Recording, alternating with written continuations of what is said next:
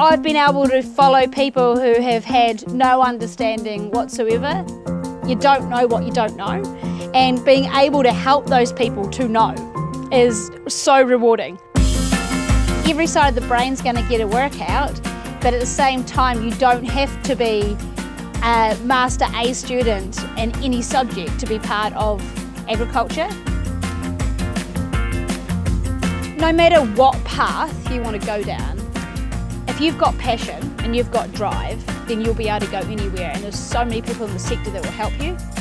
There's such a wealth of knowledge out there. My name's Olivia Weatherburn, and I'm a rural professional, rural advocate and agripreneur from Osborne and Southland.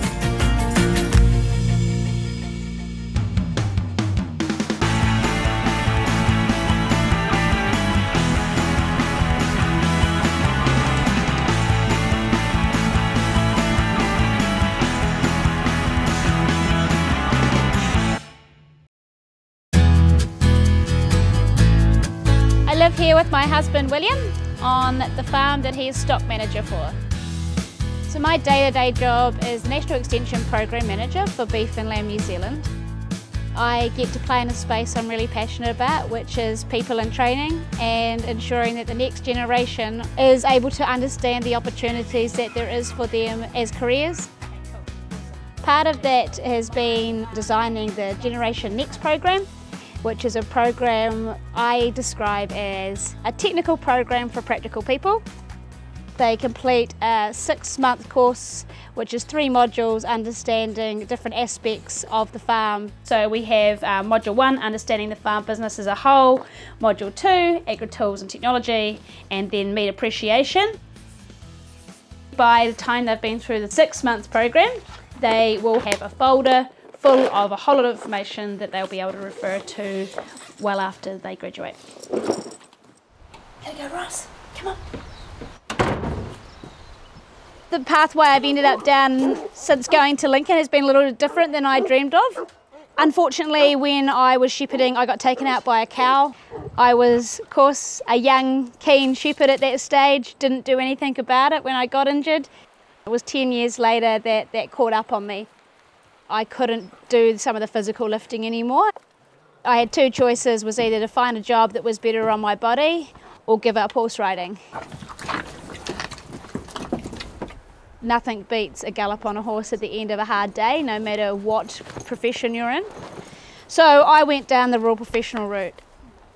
This way I get to live the best of both worlds. I get to be on farm here and help my husband out now and then. I'm one of those weird people who will jump at the chance to go and drench some lambs or do some stock work. But at the same time, I get to help farmers on a day-to-day basis by delivering them the information that they need. It's a real kick being able to see farmers grow and thrive, and that next generation coming through as well. I've really enjoyed that side of it.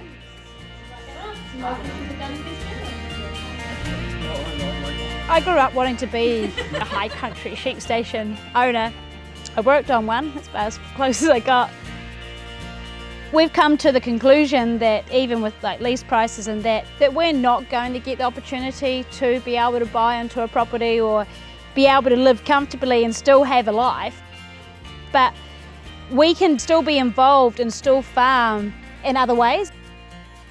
Will is a stock manager.